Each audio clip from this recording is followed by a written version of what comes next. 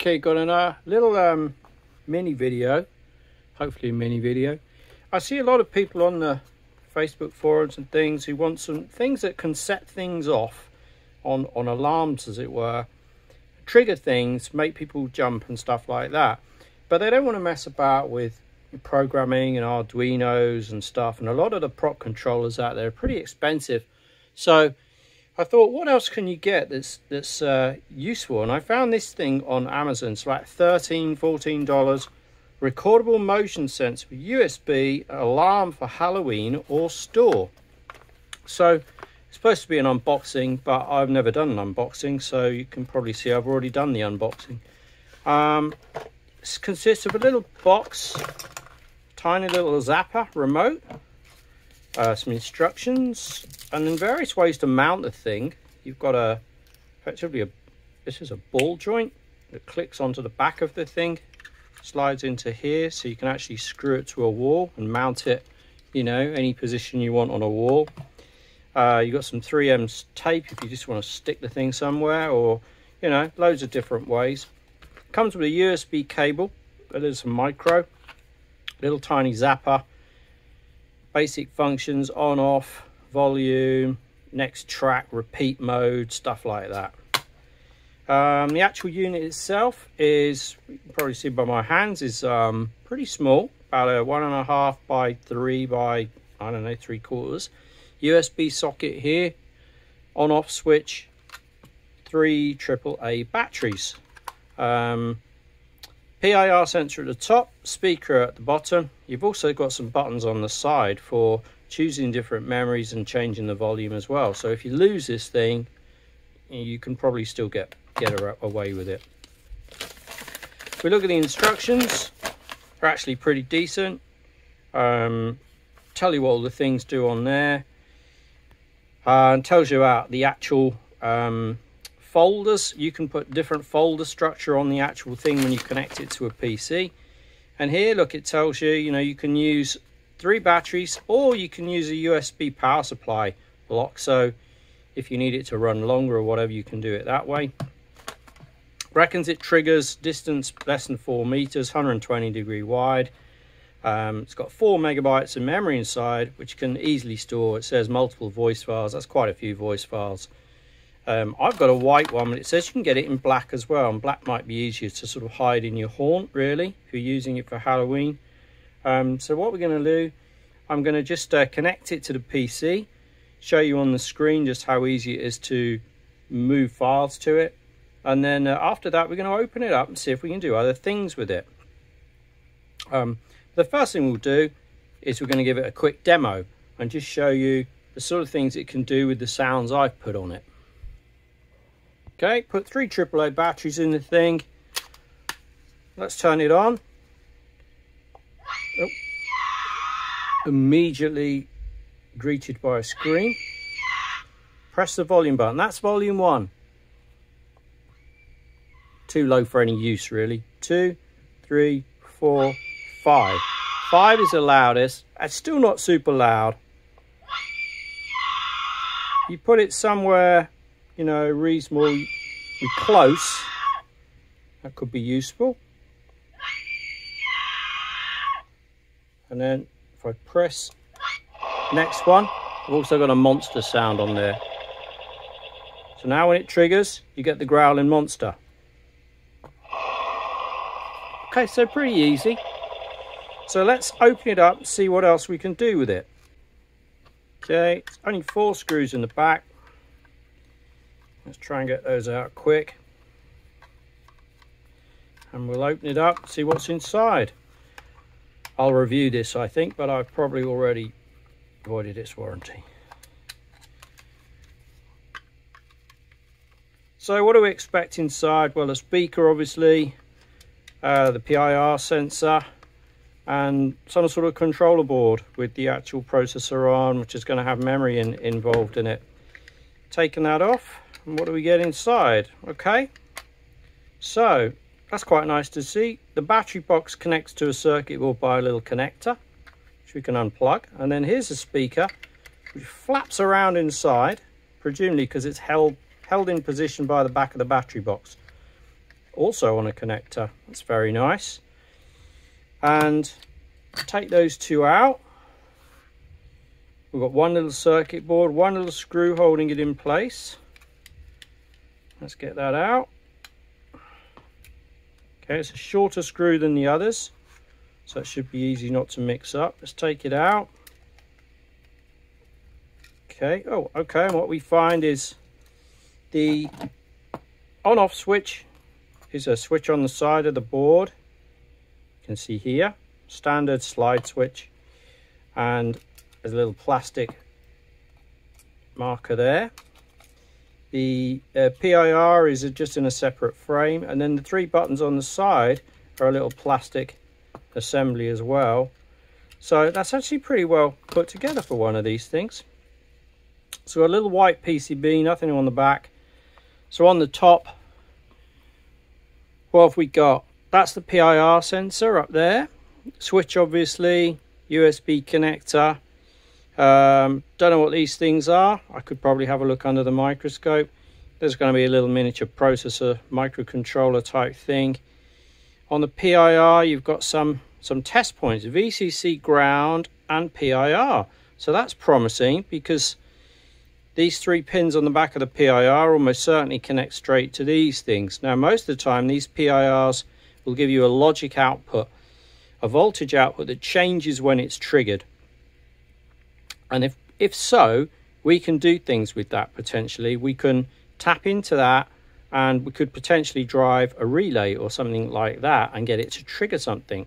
So what I'm going to do is get the power back on it via the batteries or the USB I think, and then use an oscilloscope to see what's there. Okay, so I've hooked up the battery box actually, and also the little speaker.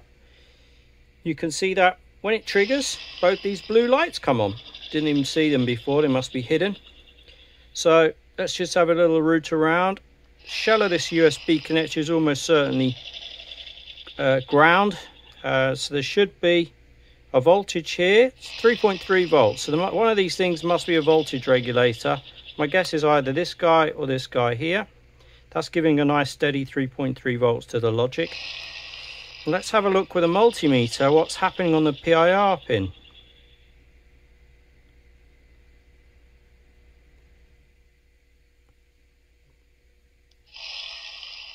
Absolutely nothing from at least from a DC level using a multimeter. So let's flip it over. We're going to get the ground pin is down here. Going to find that's the other ground pin. Okay, so that's the pin. You see there, it's triggered, it's gone to 0 volts. It's finished, it goes back to 3.3. Triggers, back to 0 volts. Okay, so this pin here, basically when it triggers it goes to 0 volts. Otherwise it's sitting up at 3.3 volts.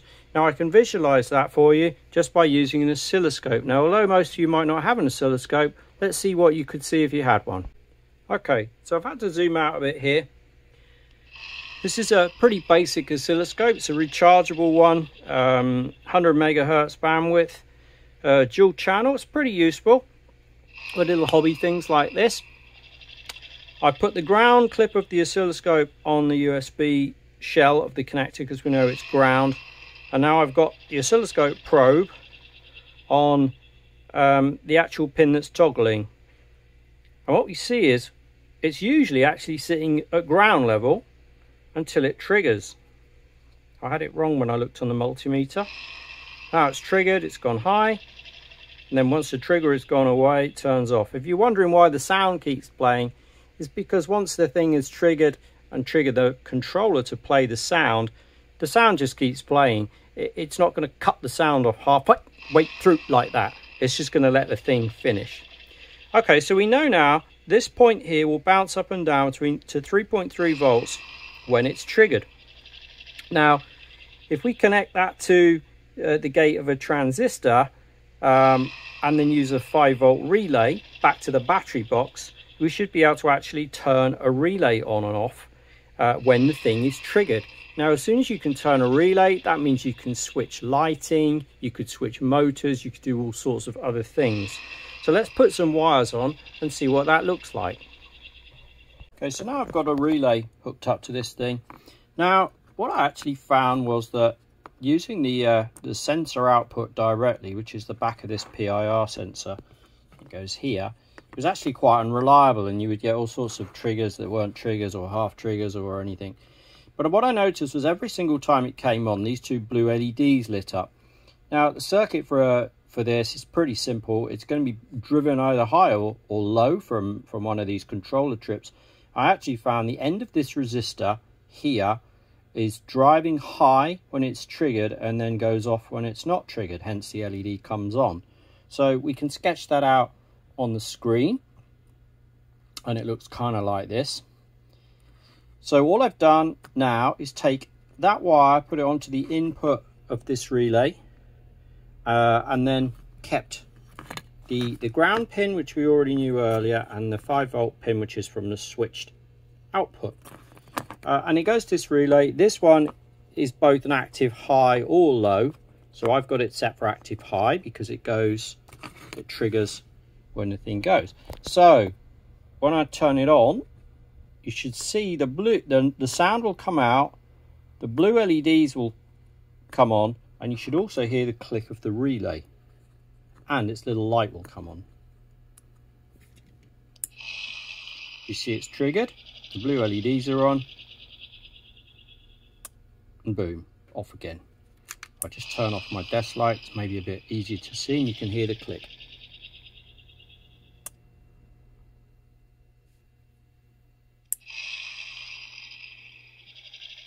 So what we're doing now is basically, you adjusted this thing, modified this thing, so that it can now fire a relay module when it gets triggered and play a sound. Now, because it can trigger the relay module, you can switch anything you want with the contacts of this thing. You could turn on a light, even a mains powered light, or a 12-volt light. You could put on a motor, anything else you really wanted to do with it. So this little $13 gizmo is pretty flexible in this respect. Now, the only issue you've got, of course, is when you put this back together in here, there's no room for this relay, so you're going to have to put some sort of box on the back of this with the little wires going in between. And also, but also, of course, if you are going to put mains control and power on here to switch like a mains light bulb or something, then you need to put all this in a safety box anyway. So you're going to have to box it one way or the other, really. But I think this shows that one of these cheap little $13 gizmos, it can reliably trigger, it can play audio, whichever audio you want, and it can now also. Okay, so what we're going to do is add the relay. We're going to put it in a little project box. Here's one I found laying around.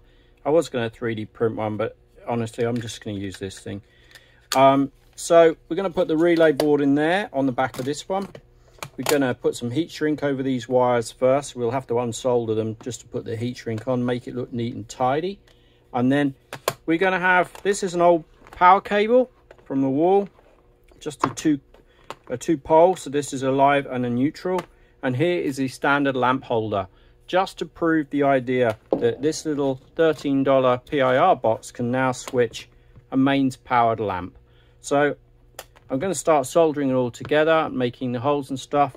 I'm sure you all know how to make holes, so I'll see you in a minute. Okay, so what we're going to do is add the relay. We're going to put it in a little project box. Here's one I found laying around.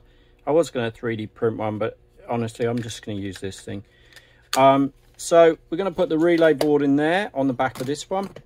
We're going to put some heat shrink over these wires first. We'll have to unsolder them just to put the heat shrink on, make it look neat and tidy.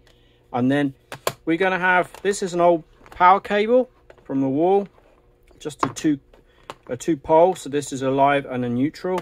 And here is the standard lamp holder, just to prove the idea that this little $13 PIR box can now switch a mains powered lamp. So I'm going to start soldering it all together, making the holes and stuff. I'm sure you all know how to make holes, So I'll see you in a minute. Okay, so I've trimmed all the wires so they're basically the same length. And then, you know, I could use the terminal blocks, but I've already been soldering, and I love a soldered joint better, really. DC plus, DC minus, in. So flip it over, it's the other way up. This bottom one here is going to be your DC in, or your power to the thing, which we tapped off 5 volts from the switch, if you remember.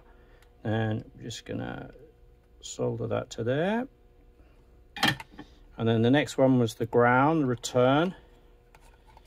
Going to put on the middle pin.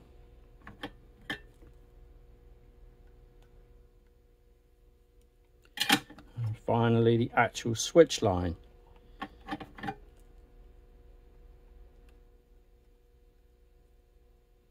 Okay, close enough.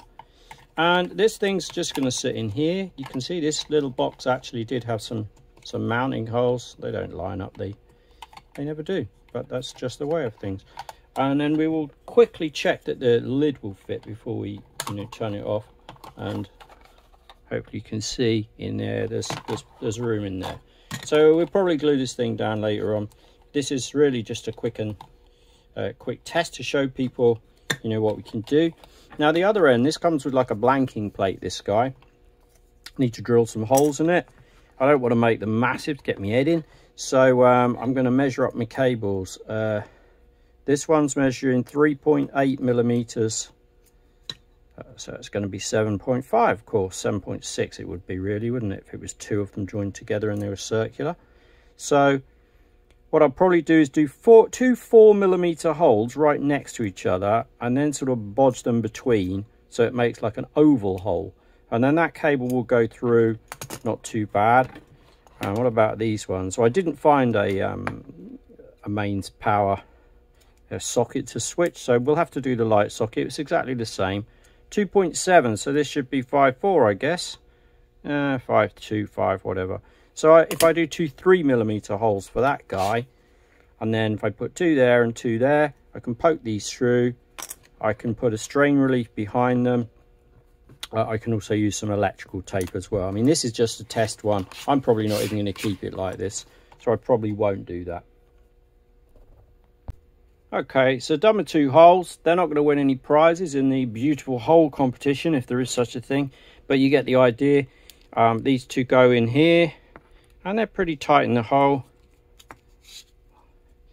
And then the 2 chubbier ones, they go in there as well. Again, pretty nice fit in both.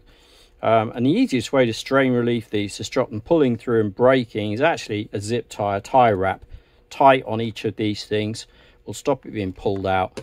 So next thing to do is wire these together. Now we're only going to switch the live. That's pretty normal with these things.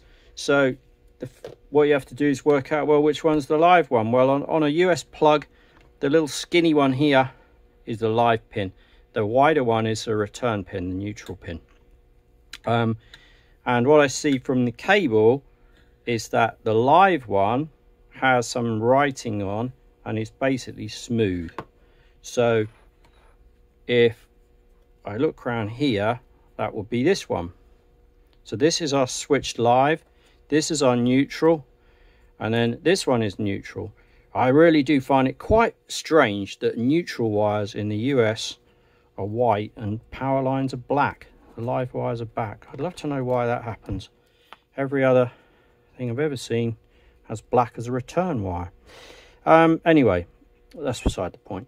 I'm going to solder these together, put some heat shrink on to complete the neutral circuit, and then I'm simply going to wire these 2 into the relay, and then we'll be able to see the thing working and switching. Now, how to wire these up. So 3 terminals on the relay on the actual switched end. NO, COM, and NC. So COM is common. That's the one that gets switched both sides. NO normally open and NC normally closed. So in this case, we're going to go between normally open and common. And then what will happen is as the thing fires, it will basically connect the 2 together. It's just a switch at the end of the day. So here we are, wired in, just about fits in the box. If I was going to make this a permanent thing, I'd be screwing or gluing down the relay. I'd be strain relieving here and here with some zip ties. I'd probably be putting, well, if it's going outside, I'd be putting some insulation, some waterproofing in here. But for now, you know, this is just a quick thing just to show the basic idea. So I'm going to put the lid on, then going to put a screw in the back of the thing, and then we're going to test it out. Okay, so it's all wired up. Box sits on the back, just a little bit of hot glue holding out on the back. It's not ideal, this box, because you can't get to the battery compartment now, so you know you need a more permanent solution than this, but it's just to show you what's possible, really. So we're going to turn it on, and there you go. Monster comes on, noise comes on, bulb goes off. Trigger it again, off it goes. So this is showing you how with a $13 PIR voice player from Amazon or eBay or somewhere else, or probably AliExpress, you've got something that can trigger, play a sound, and now with the addition of a simple relay, you can also control lights, etc. as well. You could easily control, you know, motors or anything else you wanted, really. Super inexpensive and pretty quick and easy to do.